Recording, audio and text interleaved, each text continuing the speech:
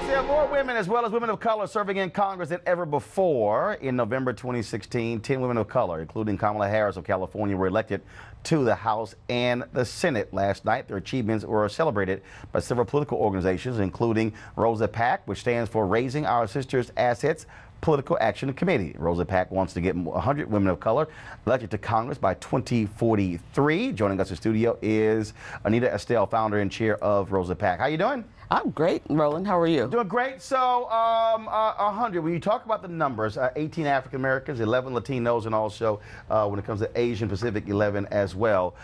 It is very interesting because when you talk about on the state level, I mean that's where it's most hardest because there are very few African Americans who are elected statewide.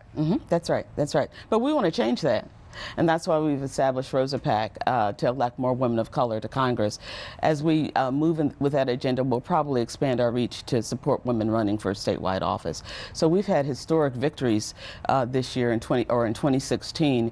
And our goal is to elect 100 women of color to Congress by the year 2043, when the collective majority of women in the United States will be represented by women of color. So it's a very exciting development. That means we need to elect about 7 women of color to Congress every 2-year cycle. One of the issues, obviously, when you talk to sisters, resources is the biggest issue when it comes to running for elected office. Yeah, you know, we have to save ourselves. You know, ROSA PAC is a nonpartisan PAC. You know, we don't care about parties, Democrats or Republicans. We care about issues. We care about criminal justice. We care about economic security. Women of color need more money to take care of their families. They need better jobs. They need promotions. They need to be CEOs. We care about immigration, and of course, we care about criminal justice reform.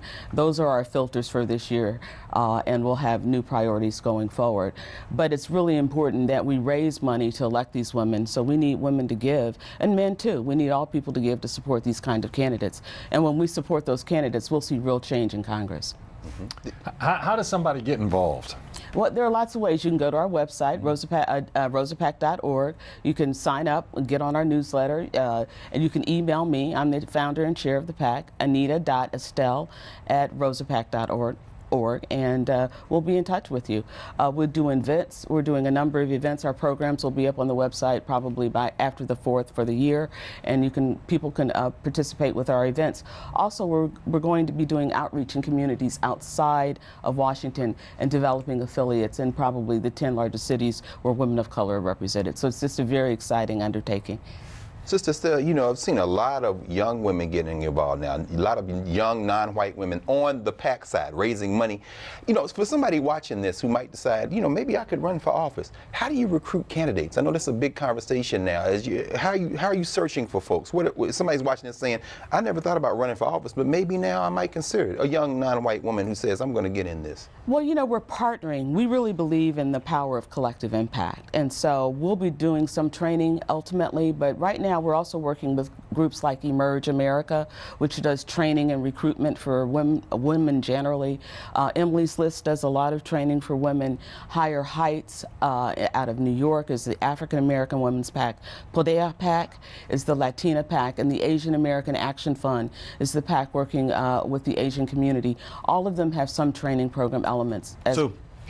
I think congratulations. I mean, that's a really great organization and a cause, and I personally am the communications chair for Right Now Women PAC, and we supported 23 women who won in 2016. We were also one of the first to support Karen Handel. We congratulated her yesterday in her office, and so we also believe that, you know, more women are needed, and we face the same challenges. It's mentorship for women is lacking compared to the mentorship that men get in politics, and it's fundraising, right? And so that's why both of those are also the two primary, you know, factors that keep women out of politics. Again, what's your website?